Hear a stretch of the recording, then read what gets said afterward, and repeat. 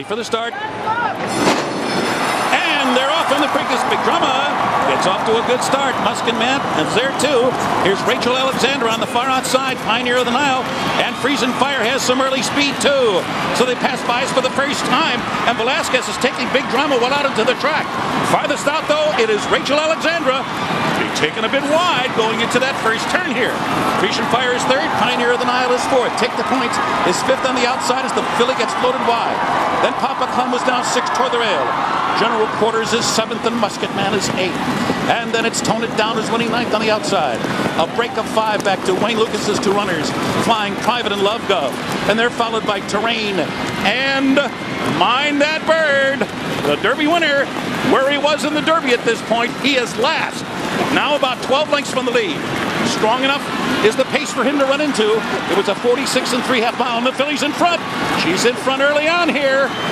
Rachel Alexandra narrowly. Big Drama still going to stay right with her all the way. Freezing Fire looms back in third position.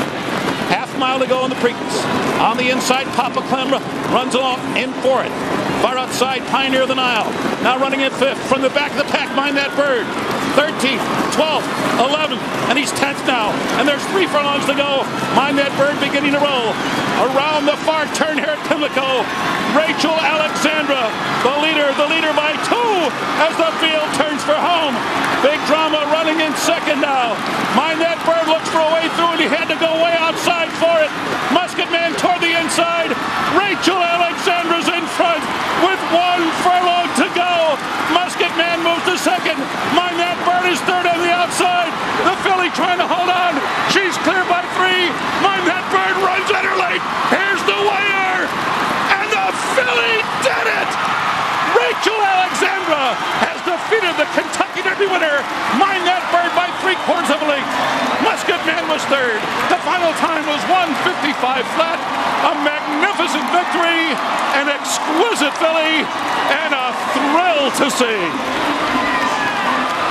She is a super filly, Rachel Alexandra, the first filly to win the Preakness Stakes in 85 years and only the 5th overall. And she did it by holding off the on-charging Kentucky Derby winner, Mind That